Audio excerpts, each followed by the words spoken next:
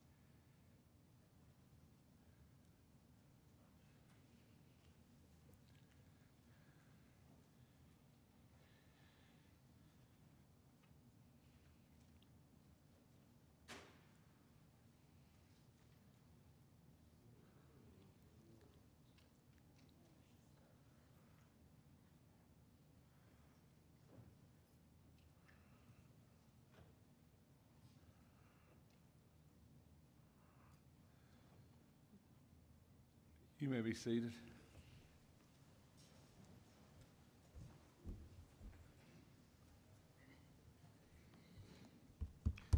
Let's all sing a song that we know from heart here. Amazing grace, how sweet the sound that saved a wretch like me. I once was lost, but now I am found. Was blind, but now I see.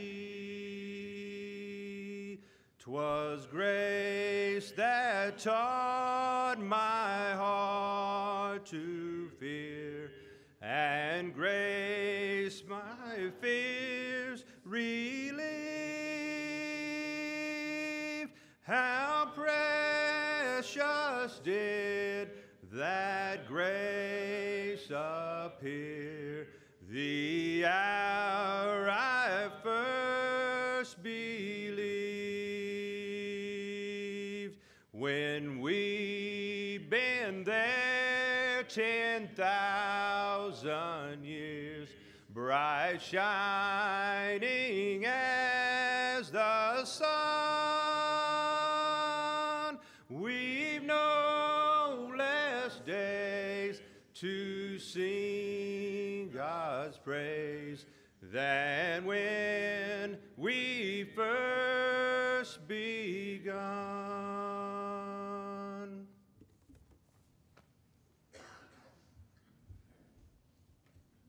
On behalf of the family, I want to welcome everyone here to celebrate the life of Katherine Herring.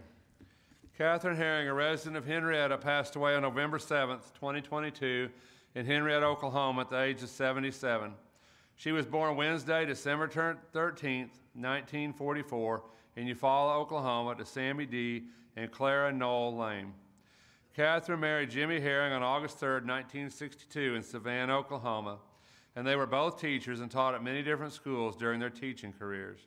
Katherine attended high school at Savannah High School and later attended Connor State College in Warner, Oklahoma, and Northeastern State College at Tahlequah, Oklahoma, where she received her bachelor's degree in elementary education.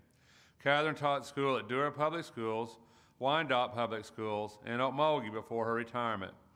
Katherine enjoyed a variety of activities, including tennis, bowling, fishing, and gardening, as well as music, art, but most of all, she loved supporting her husband's coaching career. She was his most enthusiastic fan, and she loved being with family. She recently achieved her lifelong goal of traveling to all 50 states with her loved ones. She is preceded in death by her parents.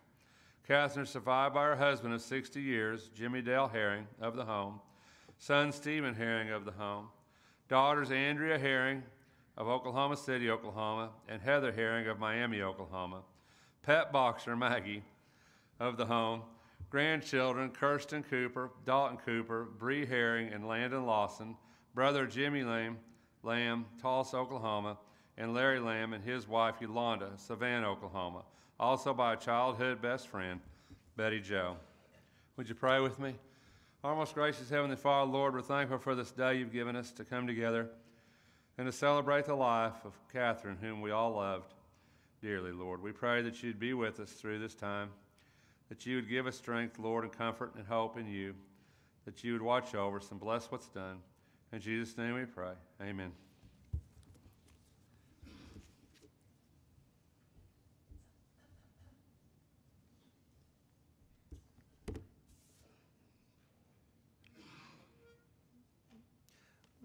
Walking alone at eve and viewing the skies afar, bidding the darkness come to welcome each silver star. I have a great delight in the wonderful scenes above. God in his power and might is showing his truth and love. Oh, for a home with God, a place in his courts to rest, sure in a safe abode with Jesus and the blessed. Rest for a weary soul once redeemed by the Savior's love, where I'll be pure and whole and live with my God above. Closing my eyes at eve and thinking of heaven's grace, longing to see my Lord, yes, meeting him face to face, trusting him as my all, wheresoever my footsteps roam, pleading with him to guide me onto that Spirit's home. Oh, for a home with God, a place in his courts to rest, sure in a safe abode with Jesus and the blessed. Rest for a weary soul once redeemed by the Savior's love, where I'll be pure and whole and live with my God above.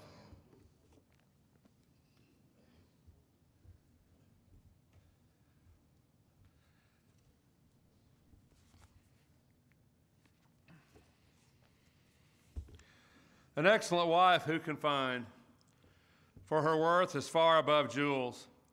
The heart of her husband trusts in her, and he will have no lack of gain. She does him good and not evil all the days of her life. She looks for wool and flax and works with her hands in delight. She is like merchant ships, she brings her food from afar. She rises also out of still night and gives food to her household and portions to her maidens. She considers a field and buys it. From her earnings she plants a vineyard. She girds herself with strength and makes her arms strong. She senses that her gain is good. Her lamp does not go out at night. She stretches out her hands to the distaff, and her hands grasp the spindle. She extends her hand to the poor, and she stretches out her hands to the needy. She is not afraid of the snow for her household, for all her household are clothed with scarlet. She makes coverings for herself. Her clothing is fine linen and purple. Her husband is known in the gates when he sets among the elders of the land. Oh, I'm going to miss Katherine, even this morning at church. You know, I've lost so many since I've been preaching, and so many that are so dear and have been so faithful. And Katherine is one of those who was always here, her and Jim. And I'll always see her sitting right there. Long as I preach, long as I'm here, I'm sure I'm going to see her sitting right back there. It's a hard day. She fought so hard to to make it so hard with this disease, and even until the end, still had hope in her eyes, and she just was an amazing person to me that way.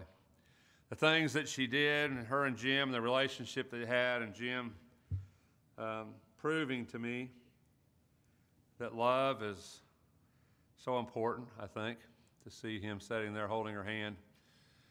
It was funny that day, we went to a wedding, and I got to see somebody begin their life together.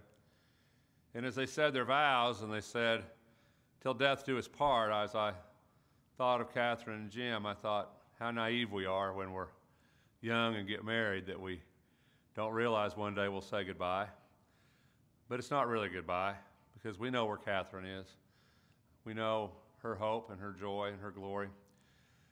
You know, Solomon says in Ecclesiastes, he says, "Vanity of vanities, all is vanity," says the preacher.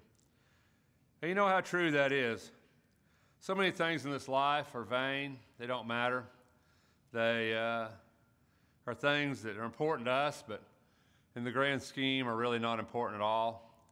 But yet, when I sat with Katherine and her family and the girls and Stephen, I noticed that, you know, one thing that's eternal is love and God, and those relationships we forge on this earth are more important possibly than any other thing that we can possess. And the wise man was right when he said, truthfully, the only thing we really can keep is the things that we give away. And we give our heart to someone else, our love to someone else, truthfully, those are the things we get to keep that extend beyond this life, beyond the grave, and our faith and our trust in Christ. Faithfulness, it seems today, is hard to find, and yet Katherine was faithful in everything, was she not? She was faithful in her attendance at church. She was faithful to her husband. It was interesting, because I really, some things, you know, I always learn as I go along, especially about the dog, Maggie. Maggie is Katherine's dog, by the way, and Jim wants you to know that. It's definitely Katherine's dog. And he bought that dog because he loved her. He said there was a year with no dog, and he really enjoyed that year. It was a great time in his life. But he said Katherine wanted that dog, so he went to Arkansas, and they got that dog. So and that's Katherine's dog. So and Maggie loves to get right up on you and love on you, and she's exuberant when you come in, and she's a little bit she's maybe a little bit too exuberant sometimes. Jim does, so he says, yeah, that's definitely Kat. He wanted me to know that, so I just want you to know that. But she's a sweet dog. She's a sweet dog. You know, Solomon also tells us in Ecclesiastes, he says he set eternity in our heart. It's a passage in Ecclesiastes 3 we often look at. It says there's a time for everything, and you've heard that passage, a time to live, a time to die, a time to reap, a time to sow. But before that passage is really the most important thing Solomon says. He says he set eternity in our heart. And you know, that's true. We're not here today because somebody died. You know, we forget that at funerals. We're not here at all today because somebody died. People die every day, and sometimes nobody cares. We're here today because somebody lived. You know, you just can't forget that. You're here because Katherine touched you, because in some respect, she touched your life. She was important to you. You're going to miss her. She's here because we're here because she lived. We're here because of her life, not because of her death. Her death is just a step into the next life that we want to share with her too. We want to see her there. We all do. I do. But the truth is that we can't forget the life that she lived. When I read that obituary, this is short, isn't it? This is short. Our lives aren't like this. You can't put your life on a page. I mean, you can try. It won't fit. You can't do it. You can't put all the mornings you get up with someone you love and the evenings you go to bed with them. You can't put all the meals you had and the dinners you had with your family and the Christmases and the Thanksgivings you had and the times that you cried with your kids and loved your kids and the times they loved you. You can't put that on a sheet of paper. It won't fit. The reason you're here is because her life couldn't fit on a piece of paper. So her life's in you. Her life's written on you. And if that's the legacy we ought to leave with our lives, is that they're written on the hearts of other people. Our life in itself is not that important. It's just a vapor, it says. A vapor, the scripture says, that appears for a little while and vanishes away. And how true that is, how short our life here is. But brethren, we should know, the truth is that it's what we leave that's important, the relationships that we leave that are important, and the impact we make on each other's lives that are important. And everything else is vanity. Our relationship with God, our relationship with the people around us, that's why we're here. It does my heart good to see all of you here, because when I see you here, I think, this is all the lives that Katherine touched, and way more than this. This is just a little bit. All the kids that she taught at school, all those kids that loved her, that she helped forge their mind, that have memories of her, things that she did in class. All those things that she did that aren't going to fit on this piece of paper, they exist. And we see that in the lives of people around us, in the lives of the people that she touched. So never forget that. Funerals aren't about death. Funerals are about life. And I just want us to really think about that sometimes as we sit here. You know, he told us that he set eternity in our heart, that it's something that we look towards. And in some part of me even believes that the most devout atheist in the world, at some point in their being, has to believe that there's more to their life than this. I think all of us feel that. I think that we feel there's more to us than what's here. I think we all kind of have that feeling, and maybe some people don't know how to articulate it, and maybe some people don't believe in God as we believe in God, or Christ as we believe in Christ, but I believe it exists within our heart that there's more to life than this life. And I think when we think about that, what a blessing that is, a joy that is, and that's what God did. Solomon says it's God that put eternity in our hearts. It's there, it exists within us, that we think there's more than this. You know, he says in Ecclesiastes, and I had to use this verse for Jim, because I was thinking about Jim when this verse in Ecclesiastes 9. Enjoy life with a woman whom you love, all the days of your fleeting life which he's given you under the sun. For this is your reward in life. You know, isn't that what Solomon said? That's our reward in life, is to enjoy life with a woman that we love. You know, so many people think marriage is a burden, and people say, oh, my marriage is tiresome, my marriage is a burden, and that's not the case here, and that's not what Solomon says it should be for us. He said that should be our reward. It should be our blessing in life. And in Jim and Katherine, what a blessing their marriage was to so many people around him. He says, whatever your hand finds to do, do it with all your might, for there is no activity or planning or knowledge or wisdom in Sheol where you are going. You know, she loved all these things. She got to go to all 50 states, bowling, fishing, gardening. But I want to tell you something that amazed me more than anything else above all that. And I want you to think about this verse. It says, whatever your hand finds to do, do it with all your might. And Katherine was making these little gift bags with jewelry for everybody in this women in this congregation. And she didn't get done. And I got to hand out a half a dozen of them this morning that she had made. And the tears in the women's eyes when I give them that gift bag and said, this is from Katherine. You know, your life goes beyond this, which your legacy goes beyond this life. And if you should realize that. And she did. And what a blessing that was. Even in that, she left a legacy and something to give. And what a blessing that was, especially for those women who got them. A final piece of Katherine, and something that she is, as sick as she was and as bad as she was feeling, those of you who got those bags, and the ones of you, she was making more. She just didn't get done. But the ones of you that got those bags, even in her sickness and even at her time of death, you were on her heart. You were on her mind. What an amazing thing that is to think about. You know, he also says in Ecclesiastes 11, he says, cast your bread on the surface of the waters, for you will find it after many days. Divide your portion at 7 or even 8, for you do not know what misfortune may occur on the earth. If the clouds are full, they pour out rain on the earth, and whether a tree falls toward the south, towards the north, wherever the tree falls, there it lies. You know, Solomon said, like I said, what you do matters. Cast your bread on the surface of the waters, and it will come back to you. I can't tell you the number of funerals I preach. Some funerals, there'll be 2 or 3 people at a funeral. And when I preach those funerals, I think, why is there 2 or 3 people here?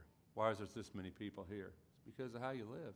It's because of casting, so many times, what you cast on the surface of the waters that comes back to you when people remember you and when we have those fond memories. But then Solomon says the conclusion. The conclusion when all has been heard is fear God and keep his commandments, because this applies to every person. For God will bring every act to judgment, everything which is hidden, whether it is good or evil. You know, that was her life. I mean, I can't tell you what her faithfulness meant to me over the years. You know, I get tired of listening to myself. And yet she was here to listen. Every time she was here, every time she could, every time the doors was open, she was here.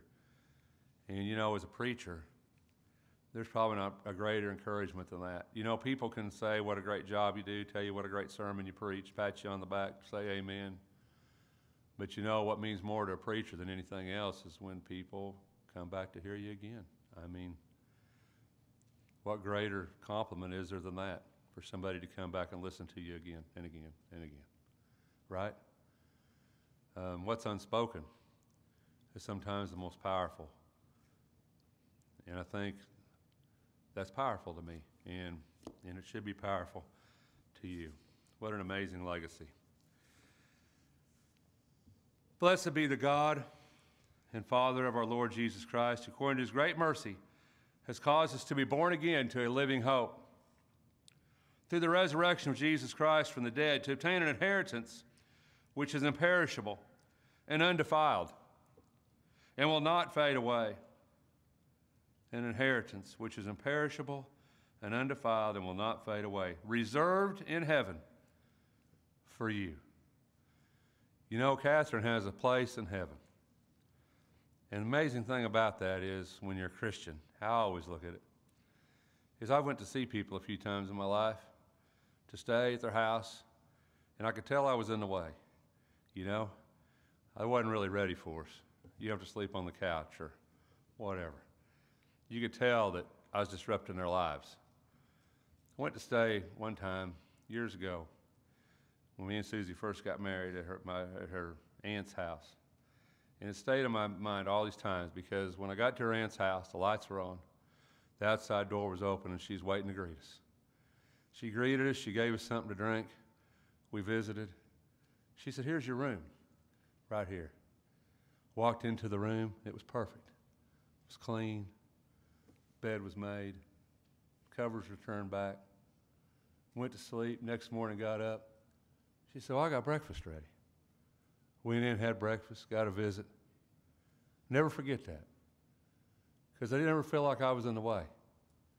I felt like she wanted us to be there, like we were welcome. Like for that one night, that was my room. That was my house. I think in heaven, it's going to be that way. When we get to heaven, it's going to be someplace that it's reserved. They're waiting, and it's ready. And if it's ready for them, then why not for us? And one day, why don't we get to see them again, like God intended for us to see them? You know, Jesus was almost at his death, wasn't he? Close in John chapter 14. He was close. The cross was hours away. He looked at his apostles. He told them what I think he would tell us, what he would tell you, Jim, today. He said, "Do not let your hearts be troubled. Believe in God, believe also in me. In my Father's house are many mansions. If it was not so, I would have told you so. I go there to prepare a place for you, so that where I am, there you may be also." You know, heaven's a home, a prepared place for a prepared people. And Katherine was prepared for that home. And if there's hope today in this life, it's that we know where she is now. And one day, Lord willing, one day, we'll get to see her again. As Paul would say, therefore comfort one another with these words. The words of God, the words of Scripture. Let's have a song, brother.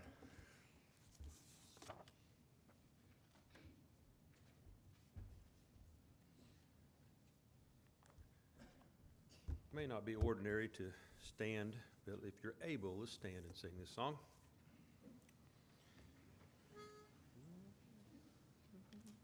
Sing the wondrous love of Jesus, sing his mercies and his grace. In the mansions bright and blessed, he'll prepare for us a place. When we all get to heaven, what a day of rejoicing that will be. When we all see Jesus, we'll sing and shout the victory. Let us be true and faithful, trusting, serving every day. just one glimpse of him in glory will the toils of life repay. When we all get to heaven, what a day of rejoicing that will be. When we all see Jesus, we'll sing and shout the victory. Be seated, please. Let's have a prayer. They're going to dismiss the family, and then I'll dismiss everyone else. If you'll pray with me. Our most gracious Heavenly Father, we're thankful for this day. We're thankful for Catherine's life and the lives of so many that it touched, as is evident here today, Lord. We pray, Lord, that you would help us to emulate the things in her life that show now to be important. Our relationship with you, Lord, and a relationship with our family. We pray, Lord, that you'll help us to cast our bread upon the surface of the waters and to enjoy our life, Lord, with the people that we love around us.